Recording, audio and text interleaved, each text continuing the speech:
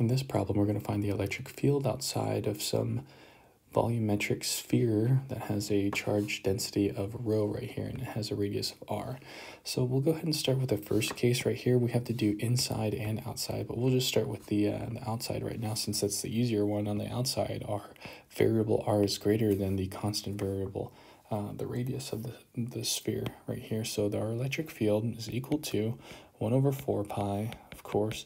But here's the thing. In a previous problem, we found in a spherical shell that has a perfect symmetry, we found that the electric field on the outside of the spherical shell, it can be approximated to the point charge as a point charge, whose value of the charge is equal to the entire charge of that sphere evaluated at that one point.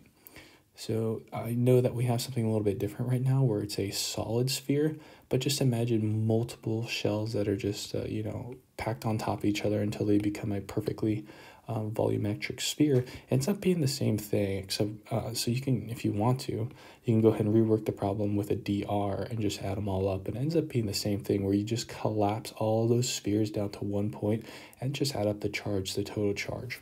And that's exactly what we're doing here. We're just skipping all that fancy calculus and everything like that, and just going to go ahead to the end answer, where we just evaluate this as a point charge for the electric field that's located at the center of this sphere that has some charge q. And that was stated in the problem that we need to just express it in terms of charge q. So seemingly too easy right now for the outside, but for the inside, it's a little bit more challenging. Not necessarily hard, but just a little bit more challenging. What we got going on the inside is what we would call we could use for the principle of superposition. So if we have at some point P, and I know I just drew a shell here, but imagine that's just a cross section of the sphere that we have up here. What we have here is two things going on. What we found out from a previous problem is that if we evaluate the electric field inside a perfectly symmetrical shell, assuming this is, again, a shell and a spherical charge, a perfectly symmetrical shell, the electric field everywhere on the inside of it, assuming perfect symmetry, like this is a perfect circle, is equal to 0 everywhere inside of it, right? But however, what we have going on in a volumetric a solid sphere is that we just imagine just thousands and thousands of infinitely small shells being packed on top of each other. So no matter what point that we have here in the inside the sphere, there's always going to be some amount of shells on the outside. So we have some number of shells on the outside and some number of shells on the inside. And so what we can do in our mind is kind of split these up into two different cases here. One where we have a sphere here, smaller one. So this big one is just going to be all the ones on the outside. So what we have here is that we're evaluating one where the point's on the inside and one where the point's on the outside, this one being the smaller ones on the inside. And in here, we can actually, I'll go ahead and turn this into, just color this in. And I'll leave these empty right now just to show everything. So we can apply what I just talked about. So imagine all these spherical shells on the outside, but every concentric shell on the outside contributes nothing to the electric field based off of that previous problem. And if you're a little bit confused, I'd highly recommend going back and reviewing that problem. It's a problem right before this in the 4th edition. But in this case, what we have is something that's just a little bit smaller than what we exactly have over here.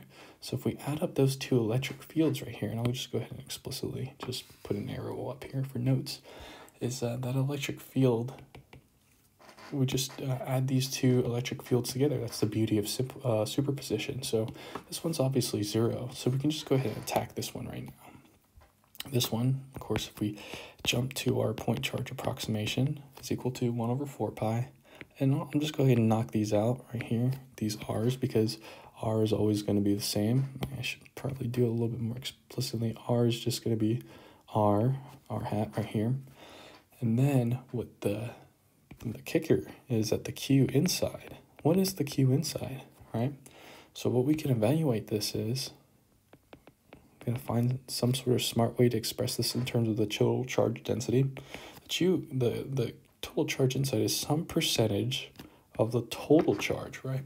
And the way that we can find that total percentage It's just doing a ratio of the volumes of what's captured inside versus what's captured outside.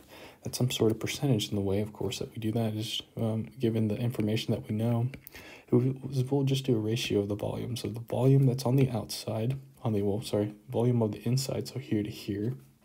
So this volume right here, divide by the volume on the outside, which is the volume that's like kind of like this donut, spherical donut, if you will. And then we'll go ahead and do that divided by the total volume here, and then multiply by the total charge here. And that's what we're going to get. This is going to be in terms some percentage of the total charge here. We'll go ahead and throw that into our electric field expression here. R hat over R squared. Before I even throw this in here, let's go ahead and just knock out some of these terms. Make things a little bit neater, a little bit faster as we go forward. Ratio of the two radii. All right, and now we have a little bit more things to cancel out. That goes to 0 or 1, that one goes to just R. And we'll just go ahead and express this and pull that unit vector out. Because convention, you're free to move that inside or outside, but it's okay if you want to leave it on the inside. There we go, and that units makes sense because this ends up being units over 1 over distance squared.